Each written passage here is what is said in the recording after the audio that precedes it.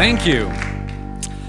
When I was 7 years old, I had this recurring nightmare.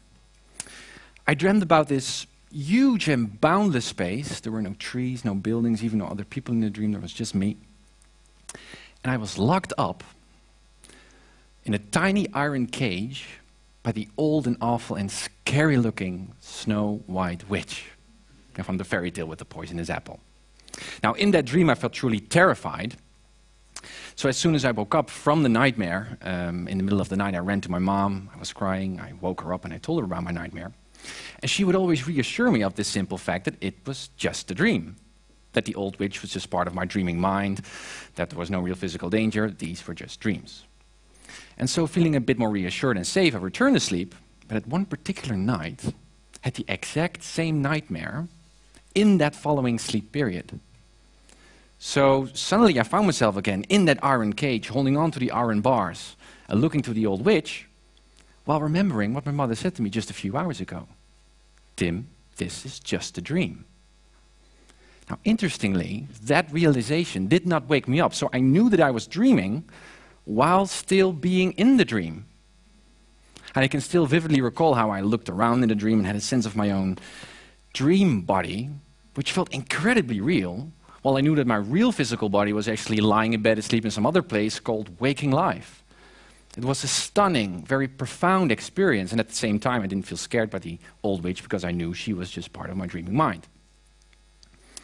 So I really felt empowered and free. Now, as a 7-year-old kid, I had no idea that these kinds of dreams in which you know that you are dreaming are scientifically referred to as lucid dreams. And that these lucid dreams seem to almost exclusively occur in a sleep stage that we call REM sleep, rapid eye movement sleep. And that's the stage in which we experience our most vivid, most immersive dreams. And so these are not your typical one-dimensional daydream-like experiences in which you're just visualizing something and you still have a sense of your own physical body and you're just imagining stuff. Now, in these REM sleep dreams, as would be true for our lucid dreams as well, we are provided with this fully immersive, three-dimensional, multi-sensory hallucinatory experience. So it feels like almost being absorbed into your imagination. You own this dream body that you can use and move around with, not just to look at your dream surroundings, but for example, touch the dream ground, its texture, its hardness. That's how real our dreams are each and every night in REM sleep. It's incredible. You could listen to dream music or to someone's voice in a dream. You could even smell or taste dream food. Wow. Now, at the same time, the lucid dream provides for limitless flexibility, as our dreaming mind is continuously listening to and giving shape to our thoughts and intentions while we are dreaming. And so once you turn lucid in a dream, you could consciously and reflectively refocus your thoughts and intentions in order to reshape the entire dream and dream about anything that you can imagine while you are dreaming. And so you could allow an entire dream city to appear, or your favorite sports car, or you could give yourself any kind of superhero power that you can imagine, like flying or walking through walls. Or you can just consciously decide to explore the dream while knowing that it is a dream and just go to the left or go to the right and just leave the dream as it is. Now, lastly, that the lucid dream is a learnable skill. So about 20% of the general population of us has at least one spontaneous lucid dream each month. But now through scientific study, there are various cognitive techniques that anyone can learn to apply in order to have these lucid dreams deliberately. And so now today, there are thousands and thousands of lucid dreamers all over the world who are practicing lucid dreaming to have these extraordinary dream experiences that are impossible or very unlikely according to our ordinary waking life, social and physical standards. So for example, their exciting flying dream, in which you are a superhero and fly above the clouds, or this exhilarating adventure in which they are the main character in their own blockbuster dream movie, or a romantic dream. And of course there are many other lucid dreams that you can think of, because anything is possible in a lucid dream, right? Kind of incredible. Now, if you take a closer look at these 3 lucid dream features, and you would kind of add them up, you might come to see that the lucid dream provides for this fully immersive virtual simulator. right? Now, that functional description is not far from what scientists believe to be the function of our ordinary REM sleep dreams, although, more precisely, the function of threat simulation and its related memory consolidation. So, for example, in the old days, when we would encounter this dangerous bear in waking life, we would be frightened and hopefully be able to survive. Then that following night, our dreaming mind would pick up on those waking life threats, simulate those in our dreams, in order for our dreaming mind to reinforce on the neural circuits that are involved with the schemas and the expectations and the scripts that we need to effectively survive the next waking life threat the following day when we would encounter a slightly different bear in a slightly different circumstance. Now, in modern days, most people don't dream about dangerous bear encounters anymore. We would dream about an angry boss encounter, or a family member, or a friend, or whatever that we need to cope with in order to socially survive. And through that same process, our dreaming mind picks up on those social threats and simulate those in our dreams in order to reinforce those related schemas and scripts and so on. Now, imagine turning lucid in those dreams, and to consciously and reflectively enhance that function of psychological development and use the flexibility of the lucid dream to experiment with improved behavior to learn from in the lucid dream. So that then the next day when you would wake up, you could implement those learning experiences and improve your waking life circumstances from what you have learned and experimented with in your lucid dream to improve your psychological well-being.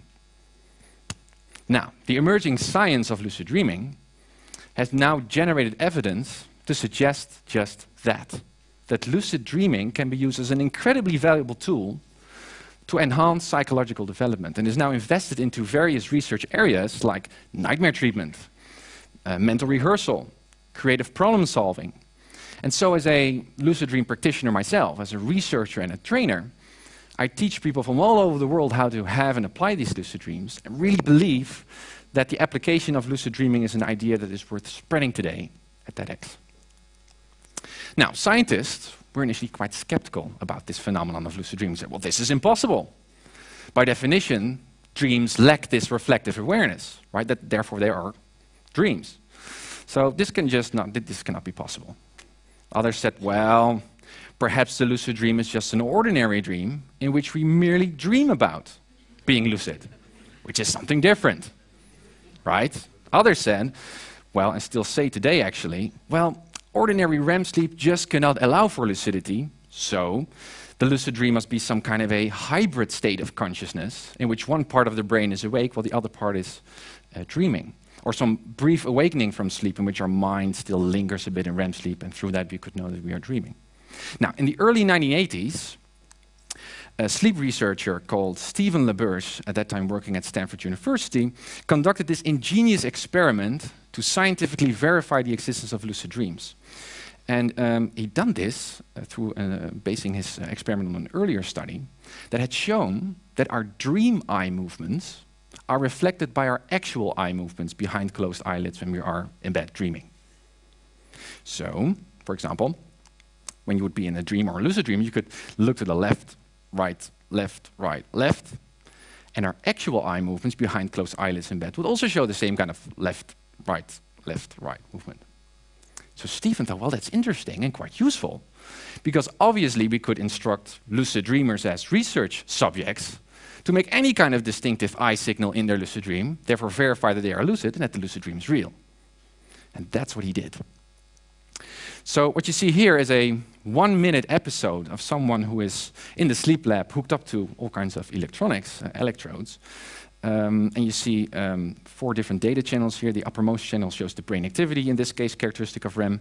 The left eye movements, right eye movements, and the muscle tone, completely absent in REM sleep, also characteristic of REM. And so Stephen instructed all of his research subjects, including this single case, to make a left-right eye movement as soon as he turned lucid in a dream.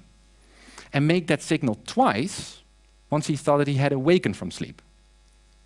So, that next very minute, the subject successfully signals from his REM sleep dream that he is lucid. I'm lucid, making the eye signals. The next minute, something strange happens. The subject signals that he's awake, while the data shows that he's clearly still in REM sleep. I mean, no muscle tone, brain activity that is characteristic of REM. And obviously the researchers see him still being asleep, so, what's happening here?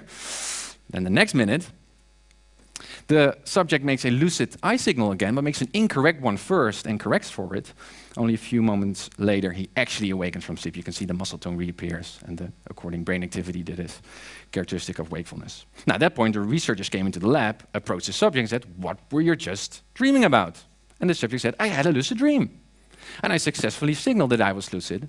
But then a few moments later, I only dreamt about waking up in the sleep lab. And some weird-looking sleep researcher came to me, ripped off the electrodes from my skull, and I thought, well, that's bold. That's not the correct procedure. Perhaps I'm still dreaming. And so I rediscovered that I was dreaming, did the lucid signal again, but made a mistake first. So I waited a moment for you guys to know in the sleep lab that I would redo the signal, did the lucid signal again, until a few moments later I woke up. Incredible. Now, this piece of evidence clearly shows undoubtedly that lucid dreaming is real and that it happens during uninterrupted REM sleep dreaming. Now, today there's much more advanced technology in which we can study the lucid dream state and compare it to the waking state and the state of REM sleep. And so now scientists are discussing whether REM sleep could allow for this reflective awareness, or whether the lucid dream is this hybrid state of consciousness, a different state in which one part of our brain is awake while the other part is dreaming. And many more future studies are needed to turn these theories into facts. However, all of this research has led us to a far better understanding of how to train people to become frequent lucid dreamers, and to assign them to all kinds of interesting lucid dream experiments in which they could do all kinds of things in their lucid dreams. And so then scientists could study and explore the effect of those lucid dreams on their waking life performance. And so now scientists are venturing into nightmare treatment. Think about someone who is suffering from a post-traumatic disorder, who has, for example, served in wartime and still has these terrible nightmares about being in war and need to fear for his life. How lucid dreams can be used to treat those nightmares and to complement their daytime therapies by training such a patient to become lucid in his nightmare, and to resolve and rescript the nightmare while he is having it, rather than only in a retrospective way the next day and just talking about it. Now, the evidence shows that lucid dreaming can indeed be used for that purpose, to treat nightmares, which is an incredibly valuable application. Mental rehearsal. So think about sport athletes, how they can make use of the immersive lucid dream to rehearse peak performances, to prepare for sport competitions, and rehearse all kinds of complex sport movements. Again, evidence is showing that lucid dreams can be used for this purpose. Incredible. Creative problem solving. How we can make use of the creative nature of our REM sleep dreams to come to new ideas. Visualize a business solution. Visualize your new refurnished home and experiment with it in the lucid dream. Or rehearse and develop your TEDx presentation. Now, despite the fact that lucid dreaming is not yet formally employed in psychiatric practices, and many more future studies are needed to support the claims that I just made, research clearly shows the use and power of lucid dreaming to improve our psychological well-being. And so I would really like to encourage researchers and training professionals to embrace this phenomenon of lucid dreaming, to inspire and more effectively equip patients, athletes, and our general lucid dream practitioners of tomorrow. And I would also like to encourage you to have a lucid dream and to explore this fascinating state of consciousness, and not just to empower and improve your dream life, but your waking life as well. Thank you.